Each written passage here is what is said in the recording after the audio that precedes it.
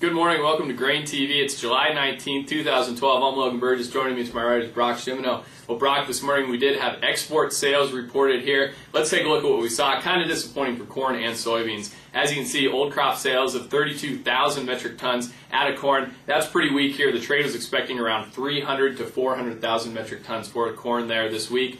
Beans, also missing the low mark there, 135,000 metric tons. Wheat was really the only bright spot here, actually exceeding what the trade was expecting, coming in about 589,000 metric tons. That was on the high side of analyst expectations here. So, as we have the corn complex approaching $8, soybeans is pushing higher. The demand side of the scenario is really going to be brought into question. Weaker export demand certainly is an indicator that demand may be waning. We also saw some data come out yesterday out of the ethanol complex. I know you took a little bit of a closer look there. What are we kind of looking at here? Yeah, we did see ethanol production last week hit, for the week ending July 13th, hit the lowest point since June of 2010, the first reporting period that they made by the EIA institution.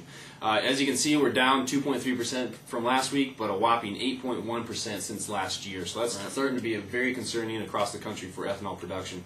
Another concerning point on the ethanol front is the stocks actually increased by 24,000 barrels last week, up 0.12%. So not a big change in the stocks, but we are starting to go from negative stock numbers actually adding to that stock numbers now. So that's going to be something we have to pay attention to moving forward.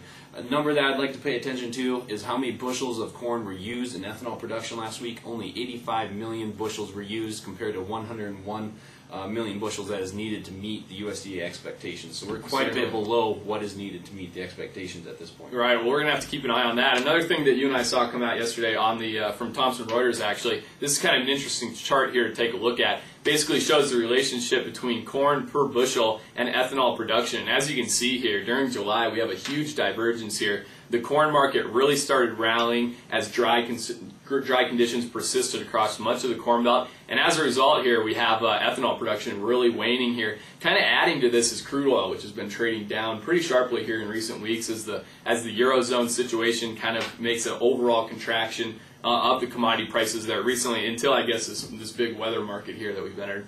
But that's kind of an interesting stat to look at there. We'll certainly have to keep an eye on the demand side of the situation here moving forward. We have a lot of fundamental news come out here in recent weeks. Brock, let's hop into Fire Tip. What's the market doing this morning? Yeah, as you can see here, corn is actually up 9.5 cents on the old crop. New crop is up 3 3/4. Soybeans up 40 cents on the old crop. New crop is up 28 3/4.